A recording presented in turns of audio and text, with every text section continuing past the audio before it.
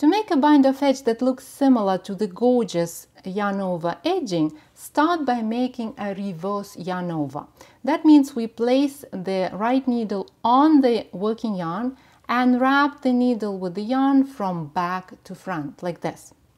Then we make a slip, slip, knit, decrease. We do it the classic way. We slip one stitch knitwise, slip the next stitch knitwise, then we return these 2 stitches to the left needle. This time we do it purlwise without twisting the stitches again. And without even taking the right needle out of these stitches, we wrap the tip of the needle with the yarn and pull the wrap through, knitting these 2 stitches together. Then we place the resulting stitch on the left needle purlwise, but again we don't take the right needle out. Instead we push it a bit further so that it enters the next stitch, and we knit these 2 stitches together through the back loop. Now it is time to take care of this yarn over that's been patiently waiting for its turn. We pass this yarn over the other stitch. So we insert the tip of the left needle into the yarn over from left to right and pass it over the other stitch and off the needle. Then we return this stitch from the right needle to the left needle purlwise. And then we do the same thing. Reverse yarn over, slip, slip, knit, decrease,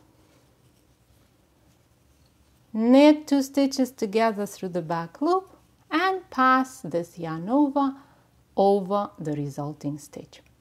And then slip the resulting stitch to the left needle.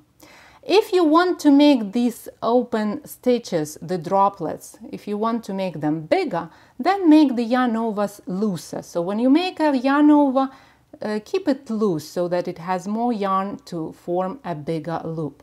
And then do the same thing. Slip, slip, knit, then knit it together through the back loop and pass the yarn over the resulting stitch, and then slip the stitch to the left needle. To help these droplets, these loops shine, pull each strand slightly when you block your project, and that will open up these holes and will make a lovely droplet bind-off edge. This bind-off method is good for binding off stitches both in projects worked back and forth and the ones worked in the round.